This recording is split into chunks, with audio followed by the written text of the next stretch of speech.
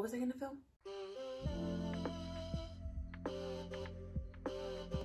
Hello friends, welcome back to my channel. It's me, it's Natalie. Today we are going to be filming something very exciting. I actually have a meeting with my professor in like 30 minutes, so let's do this. So over the weekend, I'm filming this on a Monday. Over the weekend, I finally binge read this trilogy that I have been dying to read since I first heard about it from my mutuals. I got an ARC for the last book and everyone loves these books. Everyone is obsessed with them. And I was like, you know what?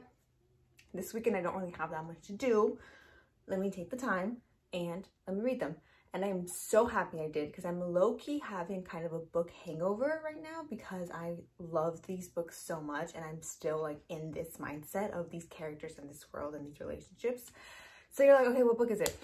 I finally read the Brown Sisters trilogy. I know, finally. I finally got on the hype. So yeah, so I had an ARC for Actor Age Eve Brown and I was like, you know what? Let me just take the time and let me just binge read these books and let me see if I like them.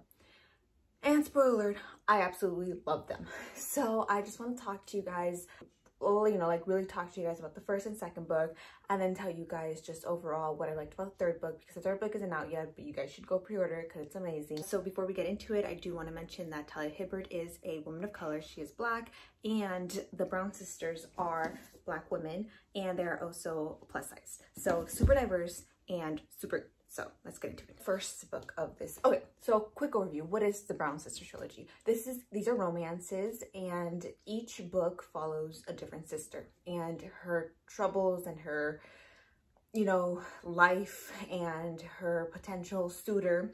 So I got the first book from Book of the Month and then I got the second book from like Target, I think maybe, and the third book I got an ARC. So the first book of the series is, or the trilogy is Get a Life, Chloe Brown. We follow Chloe and Red, that's the name of her suitor, and I absolutely love this book. So so each one of the books has like my favorite something of the series. So this one has my favorite guy of the series. I loved Red so much. Okay, so this one follows our main character, Chloe Brown. She kind of is our introduction to the world of the Brown sisters. She is struggling with fibromyalgia. So she is in chronic pain. She has trouble like walking long distances. She has she's just in pain. She has a chronic illness, right?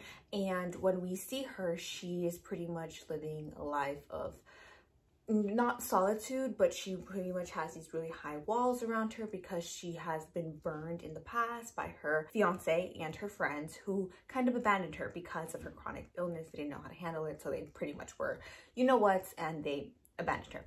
And so she's close with her family though, and she, in the prologue, she kind of has a brush with death and she's like, you know what, I haven't lived and it's kind of my fault, but also because I am, you know, chronically ill and I want to live. So she comes up with this list to get a life, and the first one is moving out. So she moved out, she got an apartment, and the superintendent of that apartment is Red. So she realizes that she needs help to accomplish this list, and while she is very attracted to Red, she's like, you know what, I want him to help me. So that's kind of the setup, right? So it's basically Red helping Chloe get a life.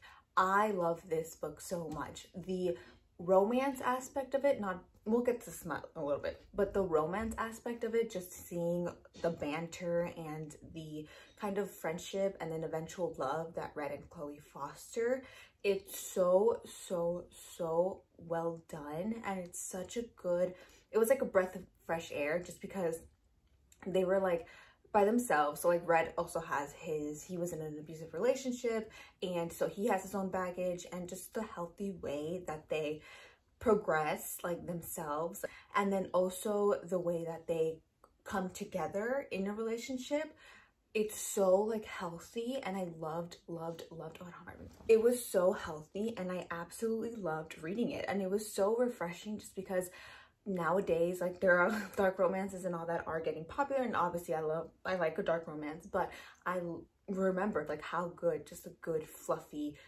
smutty romance is. So the smut in this is so good. The smut in all of the 3 books are good. Talia Hibbert knows how to write her smut.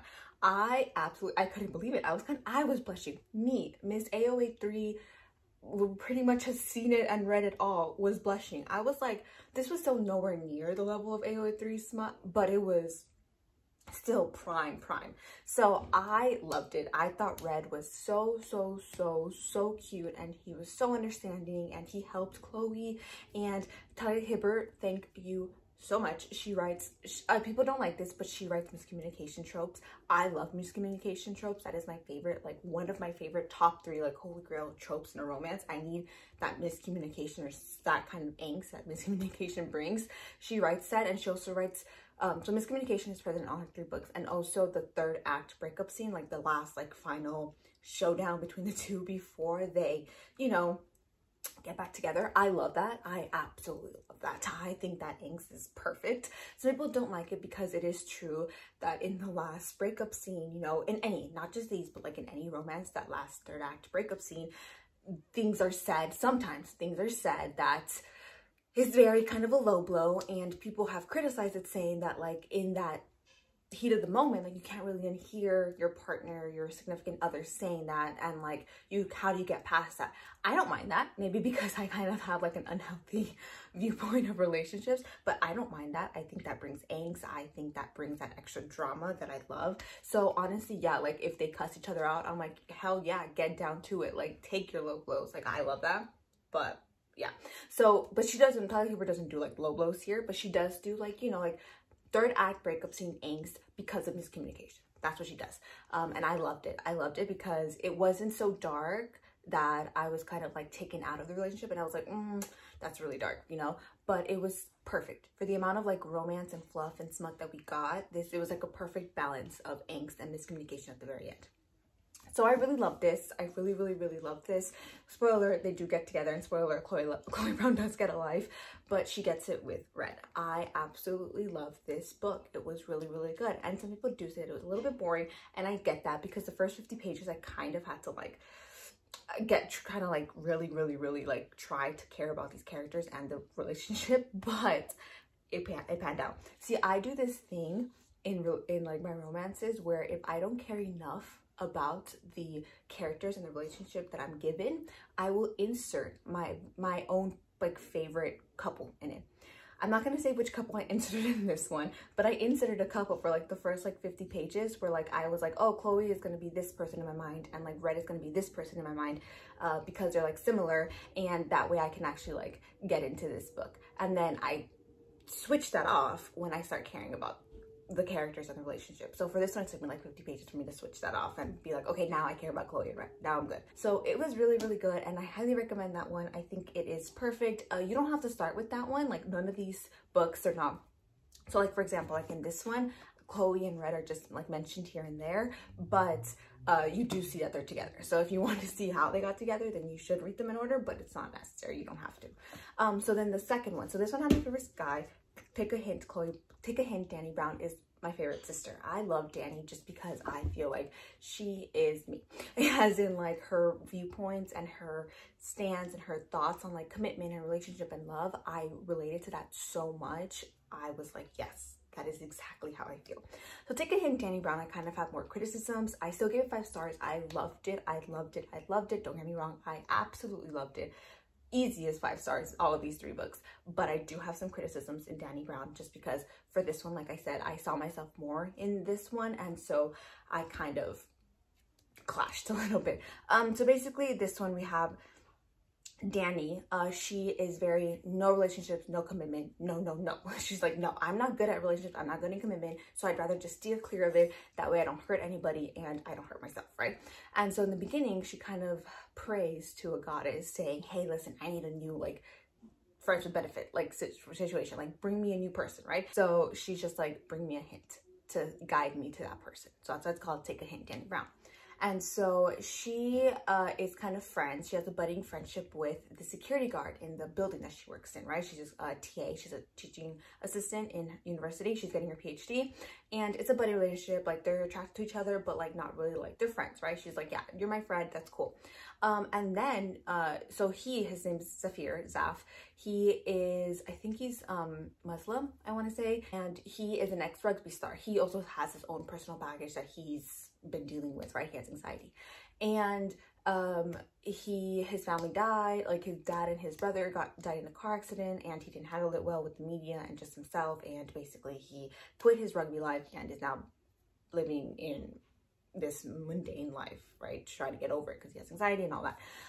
And he has this foundation that he created for for young boys who want to be either a professional sports person, a professional athlete, or someone who or just someone who struggles with like masculinity and their own like thoughts and anxiety, and they can use you know, athleticism to help with that. So he has that foundation, but it's not doing so well because he hasn't disclosed that he was a kind of popular athlete, and he doesn't want to, just because he doesn't want people to get up in his business anymore, because he has had that past, right?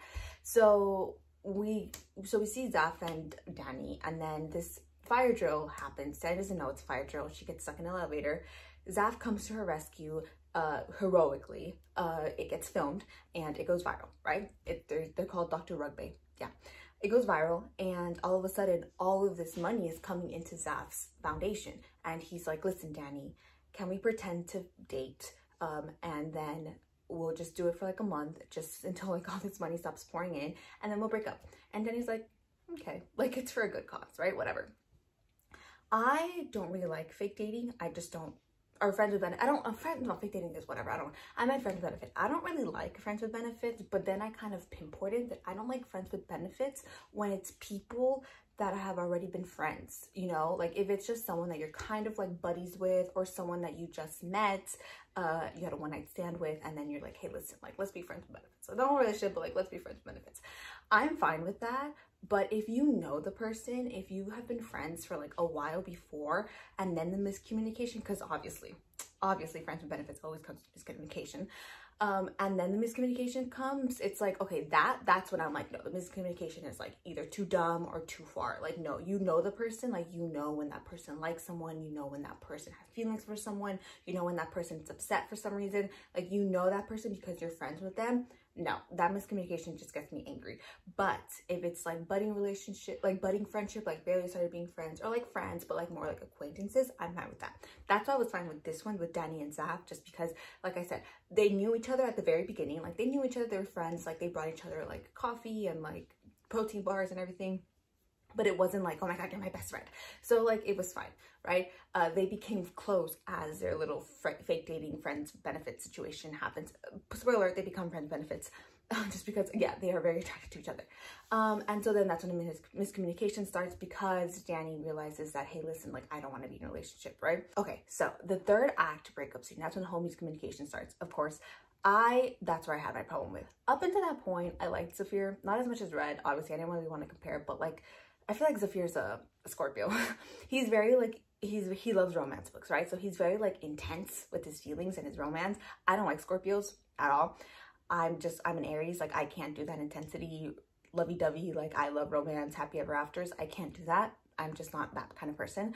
But obviously, like, no. And so I feel like he's a Scorpio. But like I said, like, I'm not gonna like hate someone if they're Scorpio, but like, I just know like already our personalities don't match. Like, I've had it in the past where like with like past like boyfriends and like past best friends like have been Scorpios, and we've clashed, and it's just not a good time.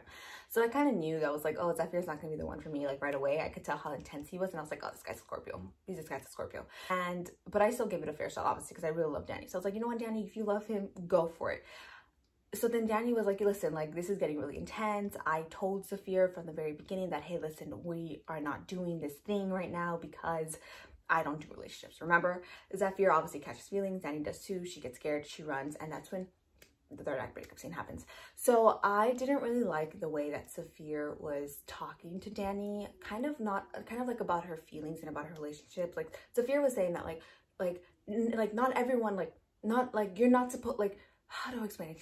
He was kind of like, everybody's good at relationships, right? Like you don't just fail at relationships. Like it's either like you guys are not incompatible or you guys aren't like compromising, but like no one is bad at relationships. And he was telling Danny, he was like, Danny, you're amazing, you're beautiful, you're smart, you're compassionate, you're kind, you're thoughtful. Obviously you're not gonna be bad at relationships. And Danny was like straight up saying like, dude, like, no, like I understand that I have positive stuff. Of course, I know I love myself. I'm a queen. I know that. And I'm like, that's right, Danny. She was like, I know I have all these positive attributes to myself, but I'm still bad at relationships. And that's fine. But that's when like Saphir was like, no. Like, and they started fighting or whatever, right? And then that's when at the very end, and I didn't really like the way that they resolved the third act breakup scene. I love the way that Chloe and Red did it. I didn't really like it how Saphir and Danny did it here.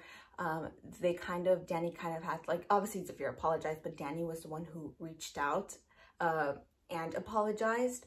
I didn't really like that, just because in this one, the third act breakup scene, the miscommunication was kind of on Red's point. So obviously he was the one who reached out and apologized to Chloe. This one, I didn't really feel like it was Chloe's fault. I feel like it was a mutual thing. And I didn't really like the fact that they kind of blamed it on Chloe, even though, again, Saphir was like, I'm sorry, like I apologized, me too, like I was in it. But Chloe was like, no, it was mainly me.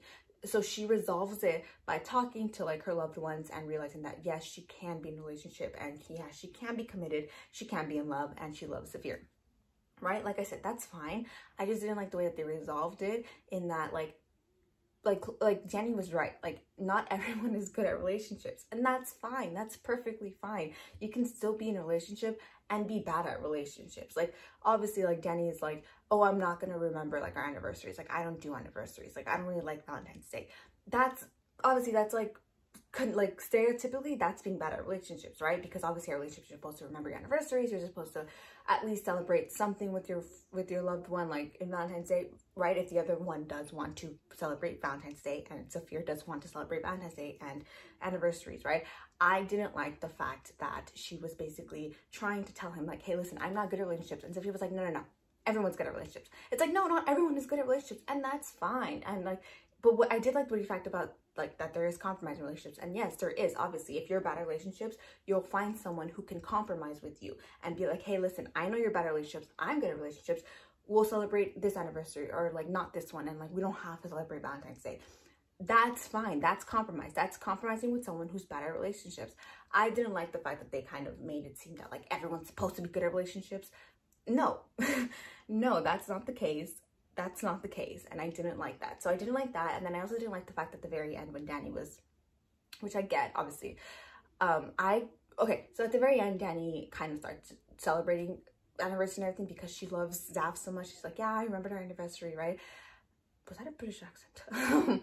I hate it when characters kind of have to change themselves for other people, but because that was an epilogue and we literally only had 3 pages of it, I didn't know if she was, again, compromising, which is fine, or if she was actually like, she really did change herself. Again, I don't really know. It was still in 3 pages. That's why I don't really want to comment on that, if she really did change herself or whatever. But yeah, so the third act breakup scene didn't really vibe with Saphir just because he's very intense, and I was like, I didn't really vibe with the third act breakup scene just because it was for dumb reasons. I hope I made that clear, right? I mean, I'm not saying that like, you know, like I hope I made my point clear about being bad at relationships. Like that's fine, but also like you should compromise. If you are the person like who's a fear was like really celebrates stuff, don't go for someone who's bad at relationships, right? And don't make them feel invalidated for not being good at relationships. Validate their feelings, that if they truly feel, that's what it was. Like if they truly feel like they're bad at relationships, don't try to be like, no, you're good. No, you're fine. That's why Danny was like, no, I get that I'm a queen. I understand that. But I'm telling you, this is how I feel. Like validate my feelings. That's what I didn't like. So always validate your significant other's feelings, please. For whatever reason. So yeah, so maybe if it was longer, maybe if that breakup scene was longer or something, I don't know, maybe it would have been fine if like Danny was one who had to apologize. I don't know. So that was it. Still gave 5 stars though, because the smut scenes were, and the whole, I love Danny, I loved the take on it. And then there was this one scene where they talked about, they were like, oh, like you should go after whatever makes you happy, right? Obviously in that scene it was going after Saphir. Like they told, like basically Danny's role model told her like, hey, listen, like you should go after whatever makes you happy. Danny took that as going after Zafir because Zafir makes me happy. I took it as like, you should always just do whatever makes you happy. I literally took a picture of it and I don't remember what it said, but it was basically, she had asked her, where is it? Yeah, she said, but all that can be exhausting, so make sure you take care of yourself too. There's great value in the things that bring you joy. And then she said, is it a bad sign if all the things that bring me joy seem to be vaguely absurd? Certainly not. That's what her mentor said. Certainly not. She said, major or minor, if something keeps you human when pressure makes you feel like a volcano, hold on to that thing by whatever means necessary. Again, I know she's talking about like Danny takes it as severe, but I took it as like an overall thing. I love that scene. I love that scene. I literally took a picture of it because I was like, that is everything. Like, yes, it doesn't matter how absurd it is. It doesn't matter how big or small it may seem. Whatever helps you get through the pressure and the stress and anxiety of your daily life and just life in general, hold on to that and do it. Doesn't matter how dumb you think it is. Doesn't matter how absurd you think it may be. If that brings you joy, that's all that matters. Love that. Like I said, that's why I loved it. Okay, finally, Actor H, Eve Brown. So this was, Chloe Brown was our oldest sister, and then this Danny was our middle sister, and Eve Brown is our younger sister. So Evie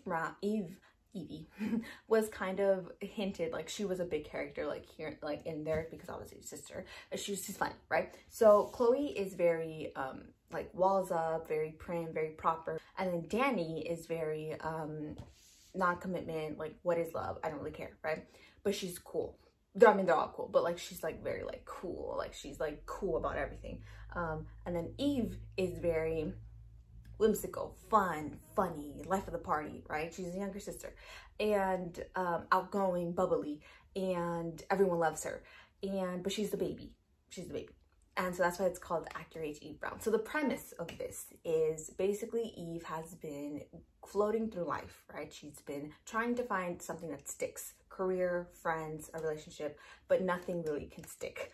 And so we start off with her basically having a disastrous time in one of her career ventures, and her family basically tells her Actor H. She runs away because she's like upset, and she's like, wait, I need to rethink my entire life. And she arrives at this bread and breakfast. She interviews for a cook position there and it's the two people who are interviewing her are Jacob Wayne, and his best friend. And Jacob is super proper, right? Super proper, super very like straight and like down the line, like no funny business, very sarcastic. And when he sees Evie, he's like, absolutely not. He's like, I don't know who the hell this girl thinks she is, but absolutely not. She is not coming into my establishment and ruining everything. She's like too much.